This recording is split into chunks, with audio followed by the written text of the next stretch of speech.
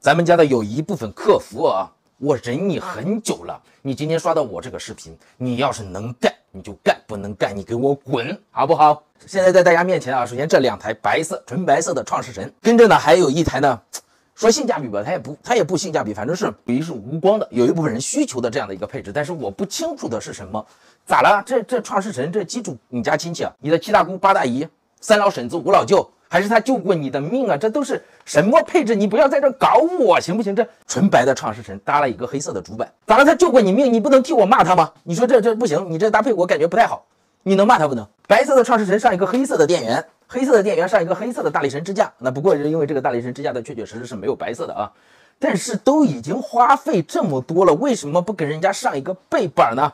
是他觉得贵吗？我们的专业的理线背板，这理出来一缕一缕的多好看，2、3千块钱。不能让他上吗？你就说今天这几百块钱你必须得给我花了，你不给我花了我心里难受，你可不可以骂一骂客户？这是给大家开一个玩笑啊。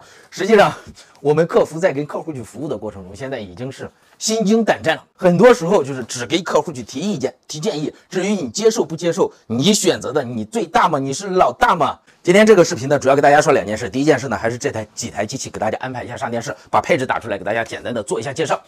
第二件事呢，还是抽奖。我们马上要开奖了，没有几天了啊！所有的奖品加起来价值15000块钱。1等奖是一个4070钛水神的显卡，然后并列1等奖有一个 TUF 的302的整机13600KF 加上64G 内存 1TB PCIe 4.0的铺胎，整机装出来价值也是不低的。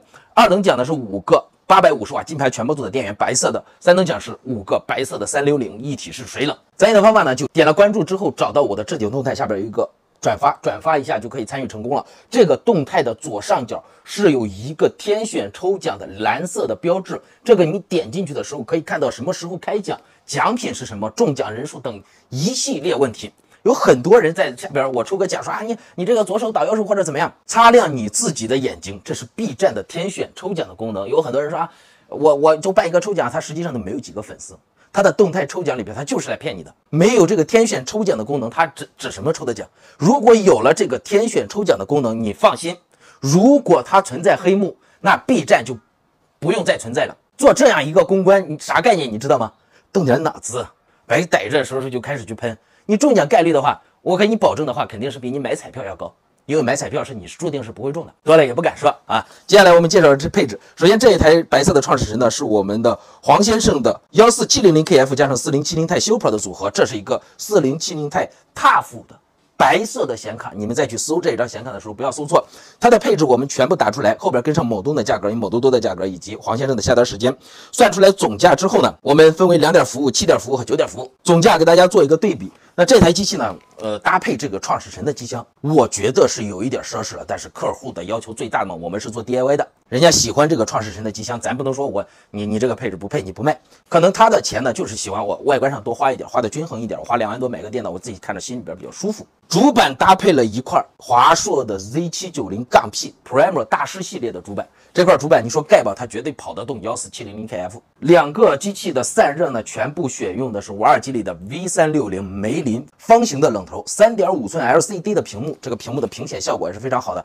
散热也属于一个一流的水准。相比于华硕的龙神3白色款，那它的价格会便宜很多，也是一个相对比较性价比的搭配。内存选择方面呢，选择的是阿斯加特的吹雪联名版，6400频率32G 的套条，是一个 RGB 的灯条，海力士特调 A 带的颗粒。这款内存呢，说句实话，在我们 ROG 全家桶里边搭配的时候不是很多，但是我们普通的包豪斯啊、弹药库这些纯白搭配里边，它出镜是非常高的。吹雪联名款意味着它是白色的内存条，颜值啊，包括灯光啊都在线，大家也考虑这些内存条。其他方面有一些小喷子可能逮着我的地方在什么吧？它采用的是一块华硕雷英的电源，1000瓦的电源。我们在搜索的过程中，很容易有些人看不懂配置，他自然而然的选择了华硕的雷英1000瓦黑色的那一款。这个是吹雪定制款，贵很多。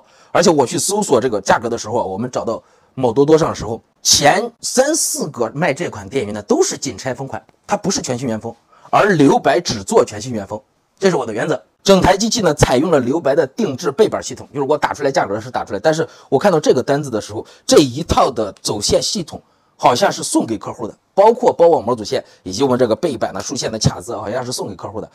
咋了？这是你跟客户聊得非常开心吗？客服，这是你亲哥吗？这东西都敢送了吗？不知道什么情况啊，可能他们两个确实聊得比较舒服。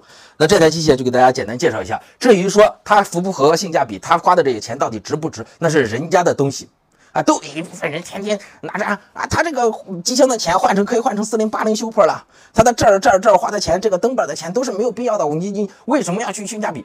对，你可以要求性价比，但是你不要要求别人都跟你一样，行不行？如果你的理论是对的，那为什么要有创世神这台机箱诞生呢？为什么要有联力积木3代的风扇呢？显卡为什么要有黑的白的之分呢？直接搞公版不就行了吗？为什么要有猛禽和 TUF 之分呢？允许别人做别人，允许自己做自己。那跟着来看这一台机器呢，是我们沈先生的创世神 ROG 全家桶。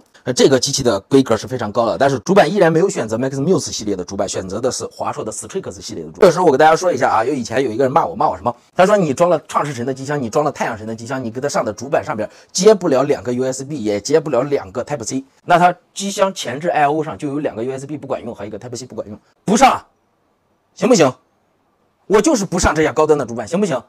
你想让你非要让上，好，沈先生这台机器它由 Z790-E 2代的杠 E 啊，搜配置的时候不要搜错了，你给它换成大壳黑肉，哎，你花钱给人家换成大壳黑肉，你把这部分钱给出来，它不管用，它便宜啊，这整个一个搭配的过程是客服跟客户他们两个沟通得来的。跟着这台机器呢，没有什么好介绍的，内存呢选择的是换风级，而且是96G 的套条。非常大了，这块白火神的4090白火神呢啊，有一些小白呢可能搜的时候就会搜到4090D，因为现在4090的显卡真是卖一张少一张。价格呢，我搜了半天，我也没有在多多上搜到4090，啊，我就大概的判断它比这个某东会稍微便宜一点，就写了一个大概的价格。这是一个白色欧系款4090，不是 D。其他的一些小配件呢，比如说主板的 USB 1分2，比如说留白定制的灯光极限器，这都是我们在装机过程中需要的一些小配件，而且这些小配件基本上都是我们自己备的。你们自己去挑选配置的时候，你可能搭配不出来。但是给大家说一点就是什么嘛，我们的2点服务是跟大家在某东和某多多拿到的是一样的，只是我们不包邮。唯一的优势呢，就是第一，留白坚持全新原封正品行货，发现留白这儿有一个配件不是全新原封正品行货了，我当场结扎。第二呢，散件给你发回去，2点客户我们是没有整机服务的。但是前2天我看到了一个评论，咱毫不避讳的说，这台机器我们拿到的成本是19569，我们才有2点服务的话，给到的价格是19968。那你这样的价格你算下来，我们不包邮的情况下，也比你们自己一件一件去多多上买拿下来的还是要便宜得多。但是我要挣你几百块钱。有一个评论就是说，他干什么了？他就给我拿了个货，给我发走了，为什么要挣我2个点？你都这种人，我2万多的东西，我不能挣几百块钱吗？这个办公室他是不交租金的吗？我们没有财务去算账吗？我们没有库管给你入库出库，给你打包发货，给你安排到发到你手里边吗？我逮着这种人，我跟你说我腰子给他嘎了，我都不带打麻药的。总之还是一句话，2个配置都给大家打出来了。服务内容呢，找到我们客服去联系，我们也有一个表格，大家也可以参考一下。但是再次给大家重申的啊，不管是你采用的哪一点的服务，所有的售后服务内容是建立在产品有非人为的质量问题的情况下。有人说，就是说这台电脑当时出问题的时候，如果说第一时间判断不出来，它真的是不是配件有没有问题，那我们整机售后会协助你判断，判断到最后，这个钱我们该出，我们服务该做，判断到最后，那么最次的情况下，我们也是找到官方吧，找到官方拿到官方的售后会给你一个质检报告，它有没有问题一目了然，不会说我们最终找不到是谁的责任，不存在。跟着的我们最后一台呢，旁边这台机器是我们梅先生的14700KF 加上4080 Super 的组合，整机装出来啊，没有任何的光。但是它的配置呢，我现在手里边是没有它某东的价格、某多多的价格，没有来得及搜，我们外边太忙了。这2台机器装出来呢，我们上完电视得赶紧给它发走。我是后续补出来的，所以它的配置方面我不能给大家多介绍什么，因为我也现在看不到价格。外边还有很多上电视的等着我们去上电视的。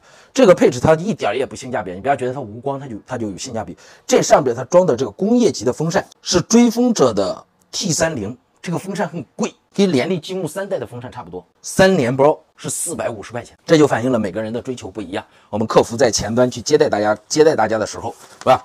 多沟通，多去沟通，多去确定。有人你说你不喜欢水冷了，那你告诉客服，你给我搭配的时候不要水冷。哎，给你搭配了一个风冷，你知道这个风冷我不是太喜欢，我想要这个9度风神的风冷。OK， 那我们沟通就换了，这是一个沟通的过程。配置给大家打出来，大家参考一下。OK， 今天就简单给大家介绍这么多，拜拜。